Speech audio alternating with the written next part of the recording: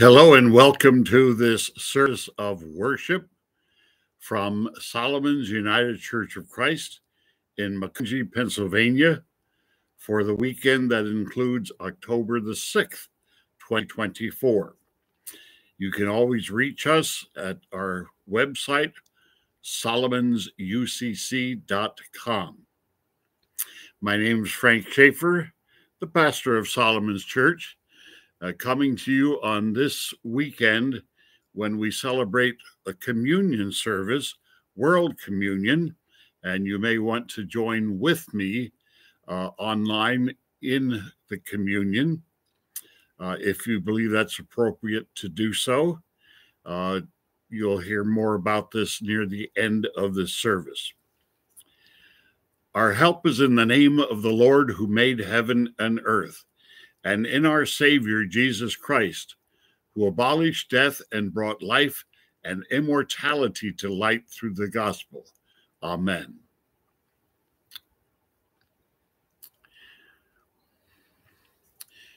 Your steadfast love is before our eyes, O God.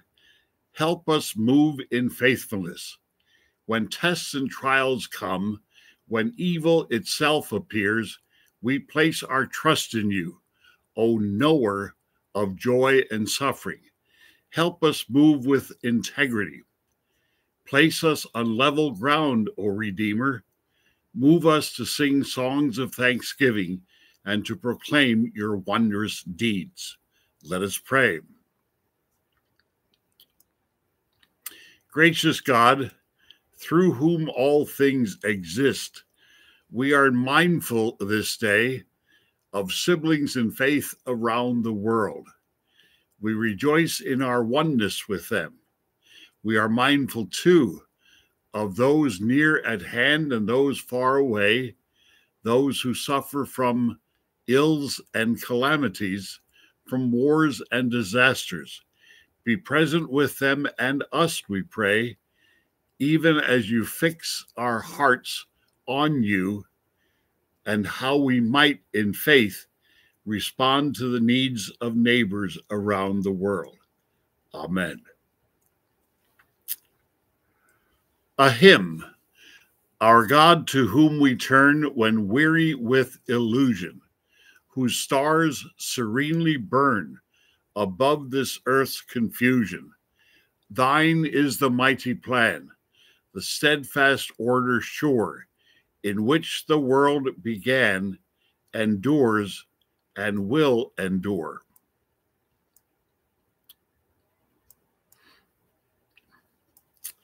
Please join me now in offering a prayer of confession. Let us pray. We are conscious this day, O God, of the world's great needs for love, for caring, for right relationships of all kinds. We are conscious, too, of the times we fall short, the small daily choices and the large systems in society that impede the loving world you envision. Save us from hypocrisy, we pray, and help us find the places your glory abides. Amen. The psalmist says, God made humanity but a little lower than the angels.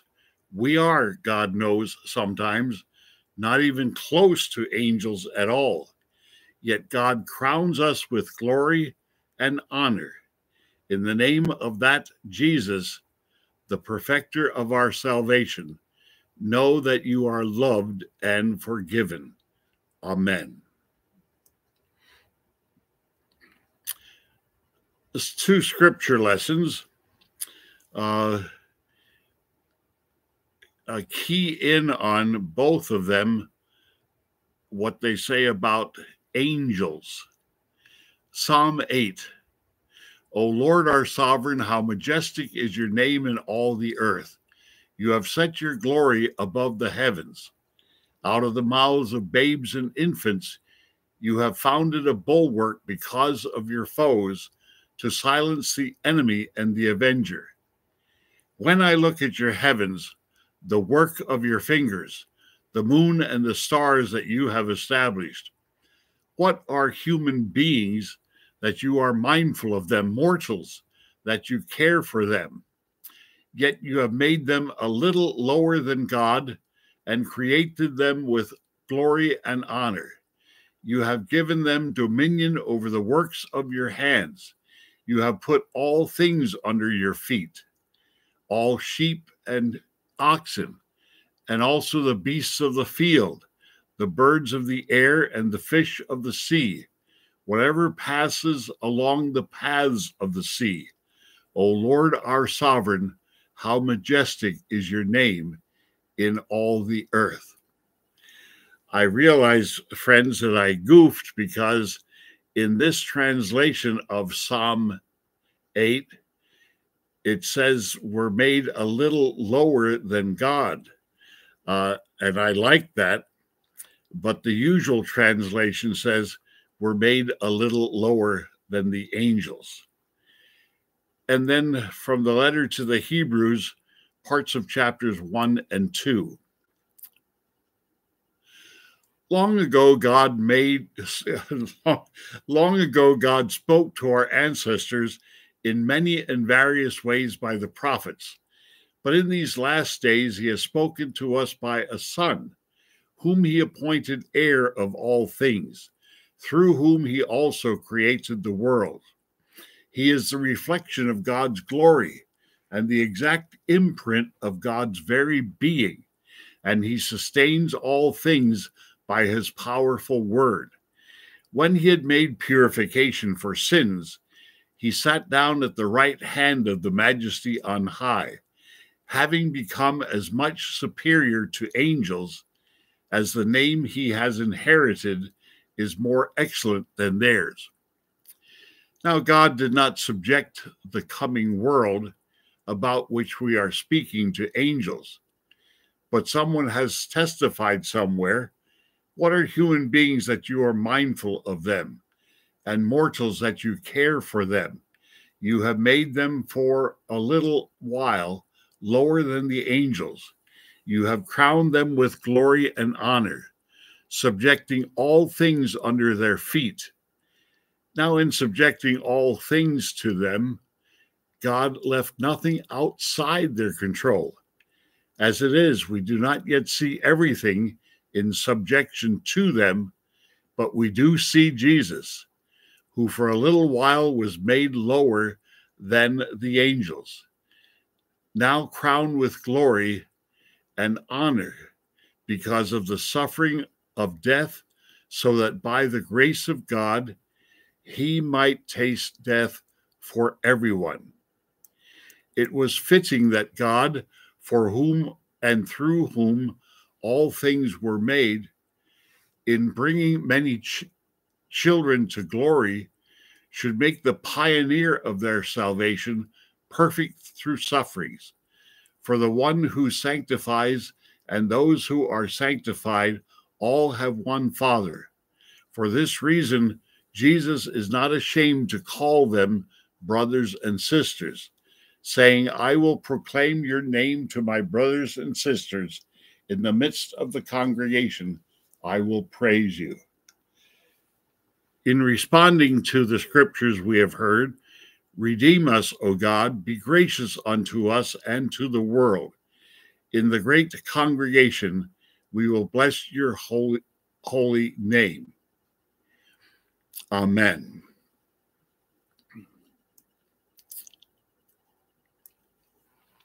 The title of today's message is simply Jesus, Superior to Angels.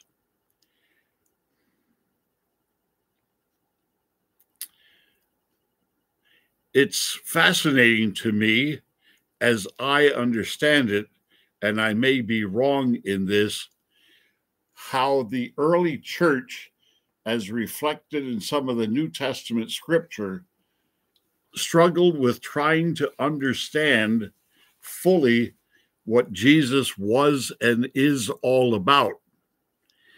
Because many of those earliest Christians grew up as people of Judaism, and like some other religions of those days, believed in one God and one God only. The God you and I might call God the Father. But then there is this Jesus who is from God and somehow a very part of God. And they struggle to explain this Jesus and how he fit in. And so sometimes you will find phrases that may sound strange to us, like in Hebrews, we hear that God appointed Jesus as heir, and that when Jesus had completed his suffering, he ascended to the throne, as though Jesus had not been a part of God from the very beginning. I think sometimes what they may have been struggling with was to recognize that, yes, there was Jesus, God the Son, before the person of Jesus came to the earth for us 2 centuries ago. But what he was doing before maybe was a little unclear sometimes to the people, but they kept thinking about God and they knew the logic of it, that Jesus must be of the very essence of what some of us call God the Father. And this Jesus has been part of God since forever, as we also find out in some other writings in the New Testament. So is the Holy Spirit. But for us here today, it's important to simply keep in mind that whatever else there is in the universe, Jesus is by degrees more than anything else there is. In the ancient world, amongst the Jewish people and others, there was a belief in angels. Some people today believe in angels. I have a friend who talks about their guardian angels and has several that person believes. No argument here. But whatever else there is, including if there are angels who in the Old Testament we find ministering to God, the archangel Michael, for example, and incidentally, the word archangel is not actually used in the Bible. I thought it was, but he's considered one of the chief angels. But those angels, while they may somehow be connected to God in the ultimate universe and minister, if you will, to God, they are not God. And Jesus, our Savior, is superior to them and to everything else, including us. And so let us simply relish that we are in the presence of Jesus Christ.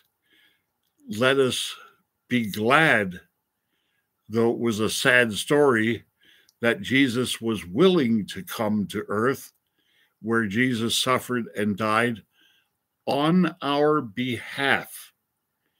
And let us give thanks and praise to God that we are never alone, but that we are keyed in to the Godhead and just a little lower than the angels. Amen. Today is Neighbors in Need offering. This is an offering that Solomon's Church and many mainline Protestant church gathers every year, and it is used specifically to give assistance to people here in the United States of America. For example, with the flooding from Hurricane Helene you can be sure that our denomination, through these resources, combined with other denominations, has already been giving help to the people in this nation. If you are interested in making a contribution, you can always write a check or send it through your banking system to Solomon's, SOLOMON', United Church of Christ. And in the memo, put Neighbors in Need offering. And I can guarantee you Solomon's receives such funds from members and others, but does not retain one penny. All of it goes through the national church to help people around the United States of America. A prayer for blessing our gifts. As you have blessed us, gracious God, bless the gifts we return to you now. May our tithes and offerings bless your world with love and salt your world with peace. Amen. A hymn before the communion itself, I'm going to share 3 stanzas. The title is Great Spirit God, and it was written by a clergy who worked among Native Americans, if you will, in the central and north parts of the United States. And he wrote this song to kind of fit in with a traditional Native American tune. And I won't sing it for you, but if you can find online this hymn, look it up. To me, the melody is haunting. It sounds Native American, even though the words were not written by a Native American person, but someone who lived among them and got, I think in some ways, the spirit of Native American understanding of God. Great Spirit God, the things which are yours are numerous and great. The heavens above you set in their place, and earth received its form by your hands. The ocean depths respond to your will, for you can do all things. The 5th and 6th stanzas. Your sacrament entrusted to us, Jesus, now share with me. Your bread of life and drink for our souls, which you have offered, purify now. Sanctify minds and bodies to you. Restore us by your love. In quotes, take now my flesh as food for your soul. End of quotes. These are your words, O Christ. Quote, take my shed blood and drink from my cup, that it may serve to strengthen your faith. End of quote. Entrance into your door I desire. Jesus, now hear my plea.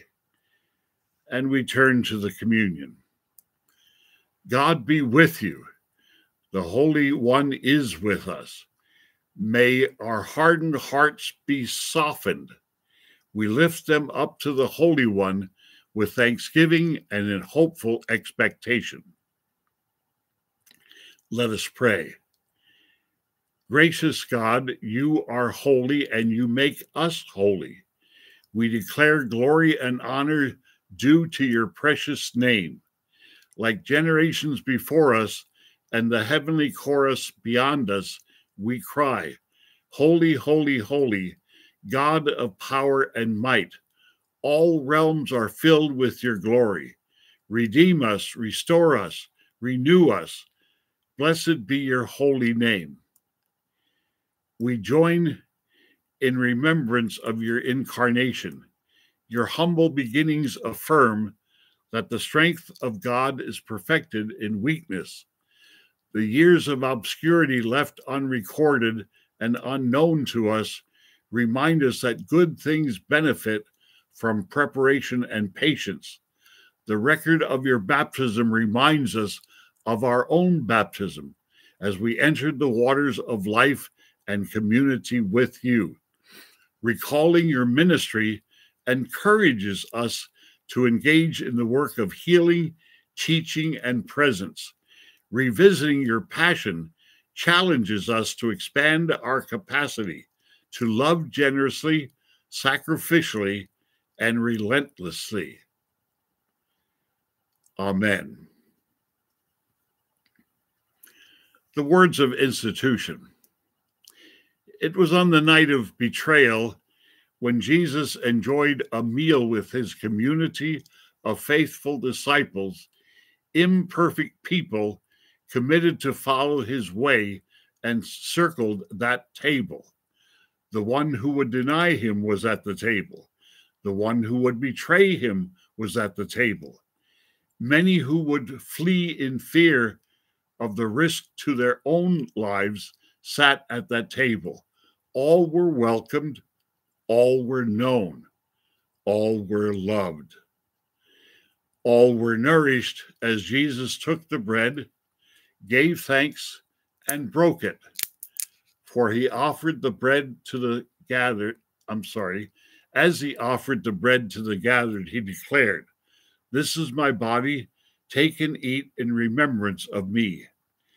After supper, Jesus took the cup, gave thanks, and blessed it. As he offered the cup to the gathered, he declared, "This is the cup of the new covenant in my blood. Take and drink in remembrance of me." Ministering in the name of Jesus, we offer bread and cup as we proclaim Christ lived, Christ died, Christ rose, and Christ lives again. Our Father, who art in heaven, hallowed be thy name. Thy kingdom come, thy will be done on earth as it is in heaven. Give us this day our daily bread, and forgive us our debts as we forgive our debtors. And lead us not into temptation, but deliver us from evil. For thine is the kingdom and the power and the glory forever. Amen. Receive the gifts of God for the people of God. The bread which we break is the communion of the body of Christ. Take and eat.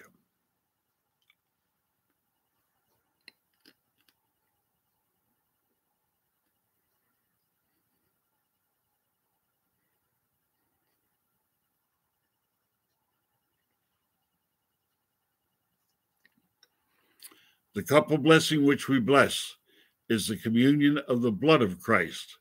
Take and drink.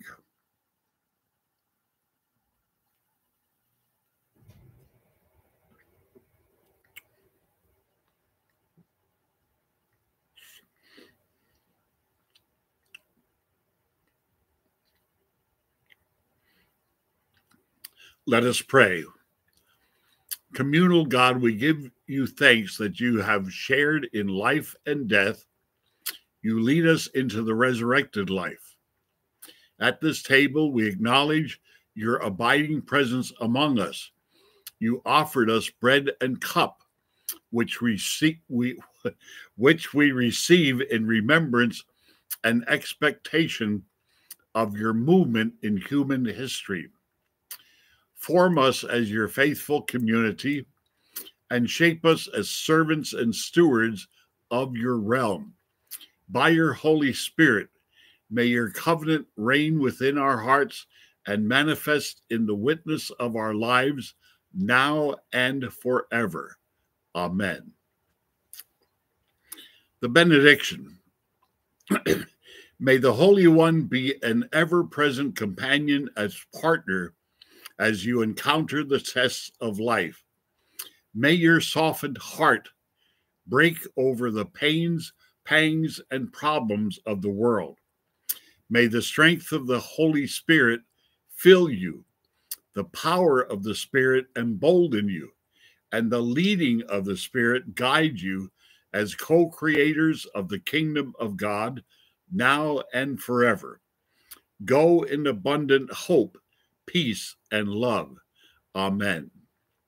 And we conclude with a hymn and the refrain, "Rejoice, O pure in heart, rejoice, give thanks and sing. Your festal banner wave on high, the cross of Christ your King. Rejoice, rejoice, rejoice, give thanks and sing." Friends, thank you for being a part of this service, brought to you through Solomon's United Church of Christ on YouTube and Facebook. We'll see you next weekend, the weekend of October the 13th. As always, be safe, spread God's love. Bye for now.